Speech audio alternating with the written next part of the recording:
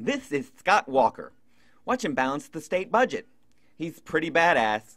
Oh my gosh, look at how mad he made those union thugs. Those union jerks call him names like criminal and say he's taking away their rights to huge pensions and the taxpayer dime. Look, there's a recall election. Scott Walker don't care. Scott Walker just takes the state back to fiscal solvency and doesn't even raise taxes. Oh my God, what's that? A bunch of hippie protesters. Those protesters are just crazy.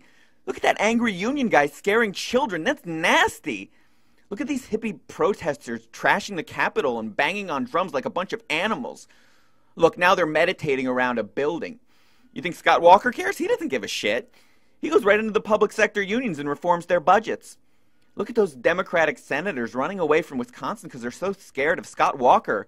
Here comes the recall election, and he doesn't give a shit. He just wins. He wins by a bigger margin than he did in the first election.